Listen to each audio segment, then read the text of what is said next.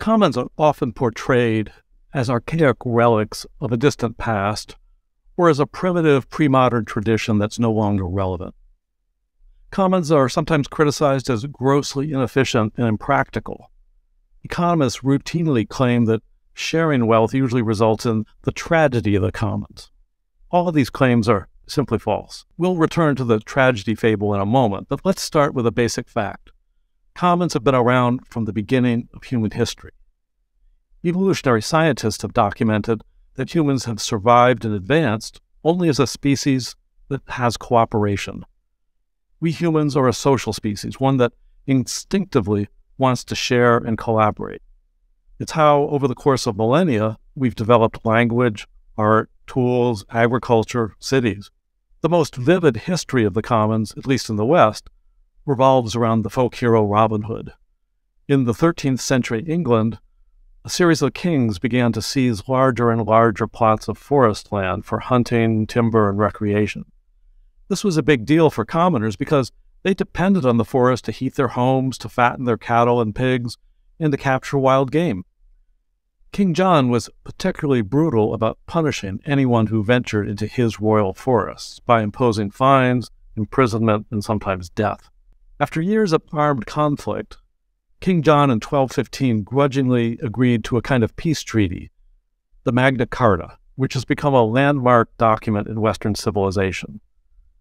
The Magna Carta recognized many fundamental legal rights of citizens for the first time.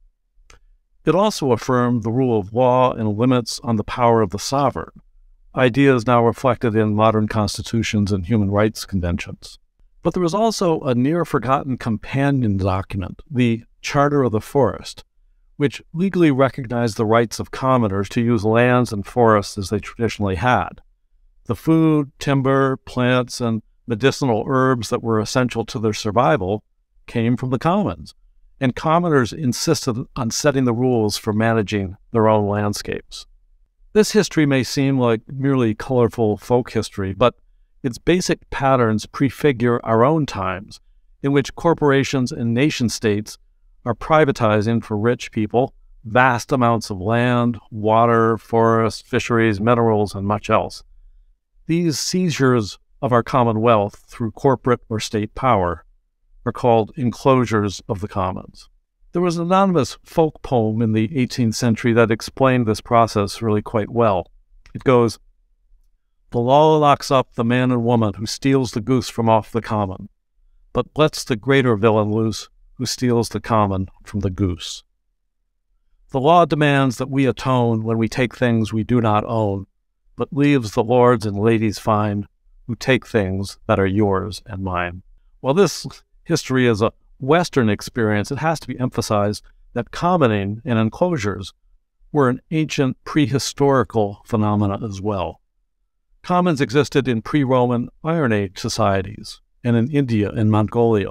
An estimated 2 billion people today depend on forest, pastures, fisheries, farmland, water, wild game managed as commons. With the rise of market capitalism in the late 18th century, commons have suffered a serious decline, however, thanks to the rise of globe-spanning corporations, new expansions of property rights, and technologies of control. Capitalist markets are laying claim to the entire earth, our communities, even our consciousness. They're poisoning the soil, drying up lakes and rivers, and causing massive extinctions of species.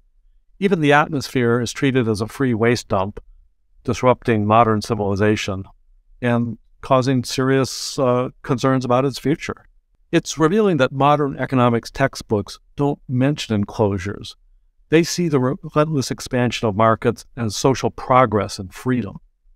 The larger the markets become, the greater the output of stuff, and the greater freedom for humanity, or so goes the catechism that we hear from capitalists, politicians, and economists. In a bizarre turnabout, conventional economics actually blames the commons for being destructive. You've probably heard of the tragedy of the commons phrase. That term was popularized by biologist Garrett Hardin in a famous essay published in 1968.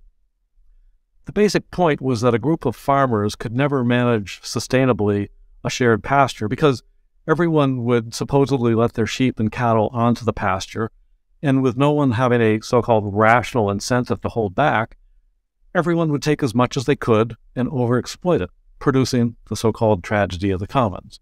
But in fact, Garrett Hardin wasn't describing a commons. He was describing an open access regime, a selfish free-for-all in which there is no community, no communication or negotiation among people, no rules, no punishment for breaking rules. This isn't a commons. It's more accurate to say that Hardin was describing the tragedy of the market. It fell to a renegade political scientist, Professor Elinor Ostrom, to debunk the tragedy smear as a fable with little empirical grounding.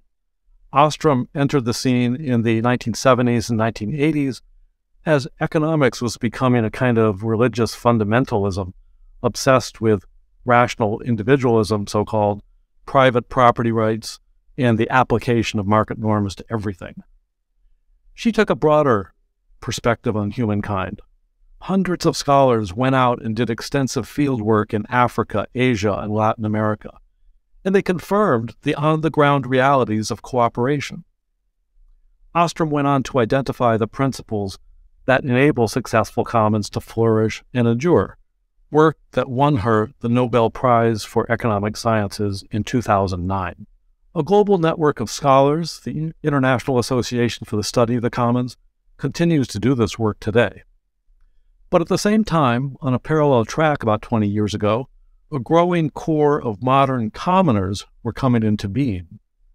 People began to rediscover the power and satisfactions of social collaboration. That will be the focus of our next video.